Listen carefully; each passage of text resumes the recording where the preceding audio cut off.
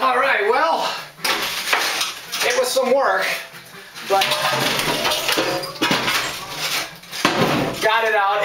It did turn out that I was able to bust it up with a hammer, which really was kind of by accident. And if I'd have had a sledgehammer with, I guess I'd have found that out sooner. But that's what you got to do in order to get the crazy thing out, and especially when you're by yourself. But so it was minimal damage done here. We have to do a little wall repair here, but you know, we got our studs and such to put that all in there.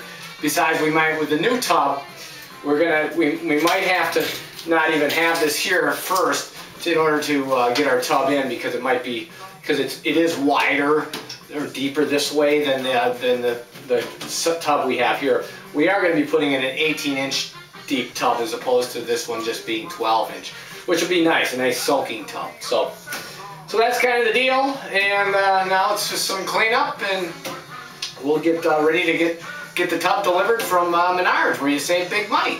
All right, and that's it.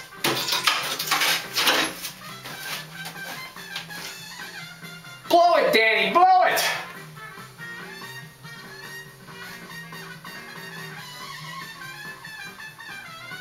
Pretty good on that old trumpet, isn't he?